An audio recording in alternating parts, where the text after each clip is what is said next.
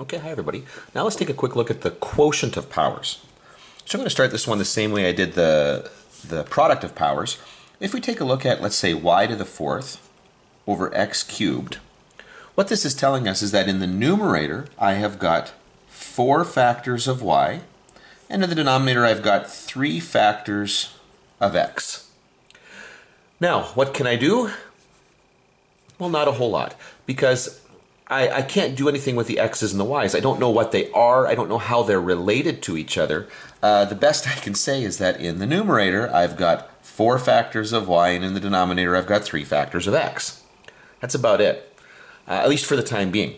Now, on the other hand, if this had been x to the fourth divided by x cubed, again, this tells me that I've got 4 factors of x in the numerator and 3 factors of x in the denominator.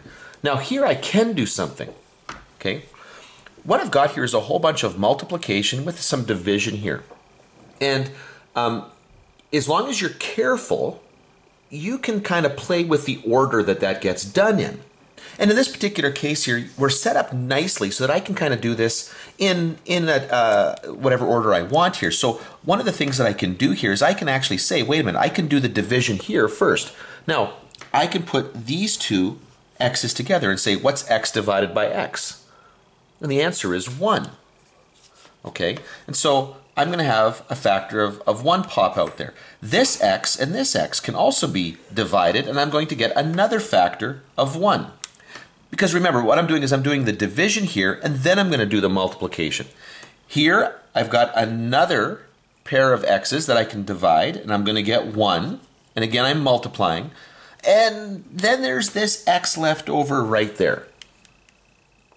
I couldn't pair it up with anything, so it's kind of a leftover factor. And so what I get here is 1 times 1 times 1 times x, which is just going to be x. Okay, so how many factors of x am I left with here? 1. Now, what's the shortcut? Well, notice that what happened here is that I'm getting some, and we call it canceling here. And really what it is it's just division that's producing a 1. That's when we're talking about multiplication and division, that's really what we mean by canceling. Okay, so I get a 1 pop out, 1 pop out, 1 pop out. So I pair up factors in the numerator denominator and they disappear. So what happens here really is from my numerator, I'm going to lose the number of factors that I see in the denominator. Well, that's just subtraction. So what I can say here is that x to the fourth divided by x cubed, I can actually jump over all that work and get right to the answer by simply saying that this is going to be the same as x to the 4 minus 3, or x to the exponent 1. Okay? Now, after people have gone through the product of powers, usually this isn't too much of a stretch here. Yeah, that makes a lot of sense here. Now, there is a little bit more that can be said about this, but we're going to have to take a look at what happens if you've got negative values in the exponent. And we'll deal with that in another video here coming up right away.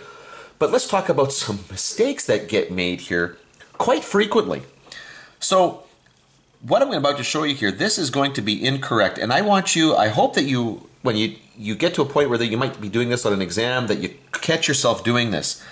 And I have seen this, and I know this might seem a little bit goofy here, but I have seen people do this, and they'll go, oh, I'll just cancel the x's. And I'm left with like 4/3. 4 divided by 3. Well, no, you can't do that. You can't cancel the bases like that. Okay, this canceling occurs kind of one at a time here, but I have to understand, first of all, I have to deal with that. Basically, what's happening here is people are doing the division before dealing with the exponent. Okay, so they're applying the order of operations incorrectly and getting a result that really doesn't make any sense. Okay, particularly because that 4 and that 3, those are exponents. I mean, at the very best, it wouldn't even look like this. You'd have to do it like this.